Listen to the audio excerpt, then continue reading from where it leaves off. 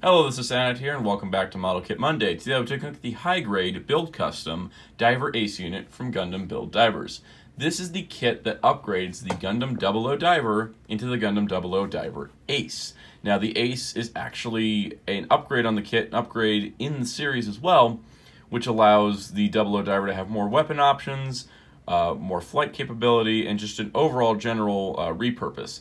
For a lot of people, they've been waiting for this to release, or the upcoming 00 Diver Ace kit, which is just the 00 Diver plus this kit packaged together with a couple new accessory sheets. This is essentially the thing that's supposed to make the 00 Diver a much better kit. So the 00 Diver was really restrictive by only having 2 weapons and beam sabers that couldn't even be used properly because they didn't have beams.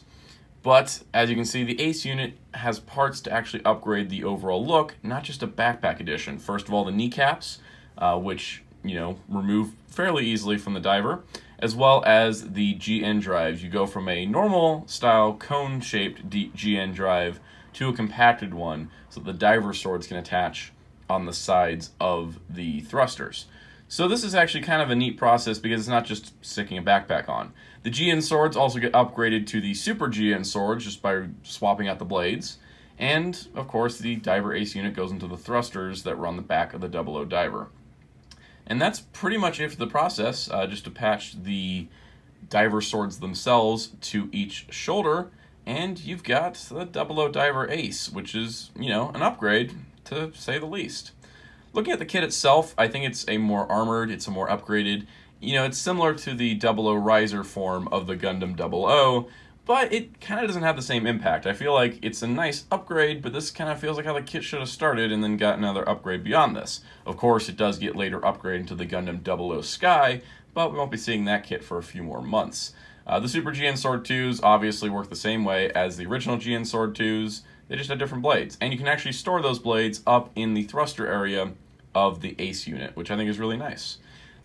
The diver swords are actually my favorite accessories of this kit. It's a really cool design, with the guardrail actually being similar to the Exia chest design that is very iconic for 00 fans. I like how they store on the side thrusters, but I also really like him using them.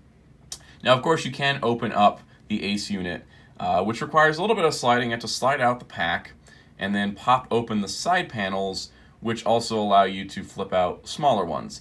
In the series, we kind of see this more when he goes Trans Am than when he's just flying around, but it does give you the option here. I imagine a Trans Am version of this kit will probably exist at some point. Premium Bandai, Gundam Base Tokyo, something like that.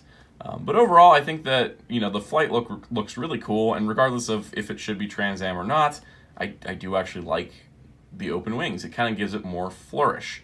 And pretty much that's what the Ace unit's for.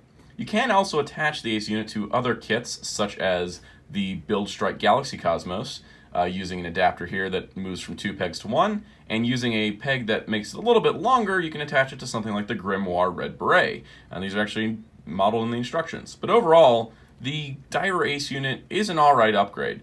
It takes the 00 Diver to become the 00 Diver Ace. It makes it a better kit. It doesn't make it a fantastic kit, per se, and I think the 00 Sky looks a lot more interesting. But for those of you that had a 00 Diver, this is definitely a required pickup. It really just adds to the kit.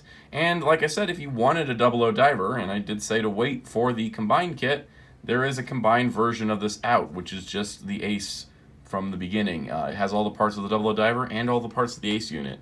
And I think it's a little cheaper too, so keep an eye out for that. That just released in Japan this month. But overall, that's the Diver Ace unit. It's an alright upgrade. I don't see any use of it beyond upgrading the 00 Diver, so take that as you will.